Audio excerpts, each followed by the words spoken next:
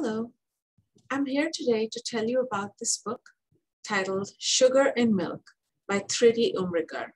This book is on the second grade summer reading list of the Newton Free Library. So this book is actually a story within a story. There are actually two stories.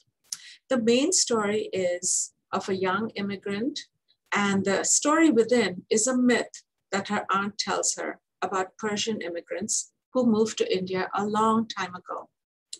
So in the first part of the story, a young girl emigrates from India to New York to live with her aunt and uncle.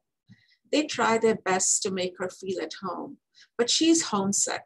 She's sad, misses her family, her friends, and her cats. And you can see that in this picture. She's looking longingly out of the window.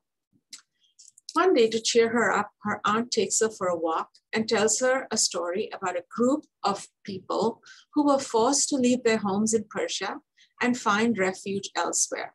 So this is the story within. Arriving at an Indian kingdom, the king who was there told the refugees that they are not welcome. His land is already too crowded. And besides, the refugees look foreign and speak a strange and different language, which I do not understand.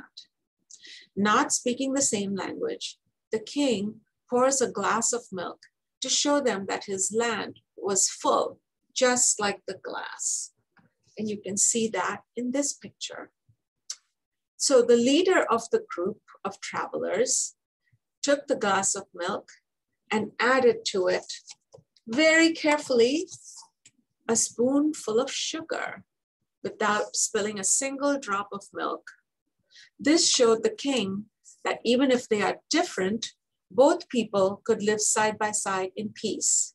Convinced, the king allows the refugees to remain in the kingdom. This story helped the young girl realize that her new home is a welcoming place if she's willing to embrace it. The book is full of breathtaking illustrations and has a wonderful message of hope and acceptance of immigrants. I really hope you like this book as much as I did.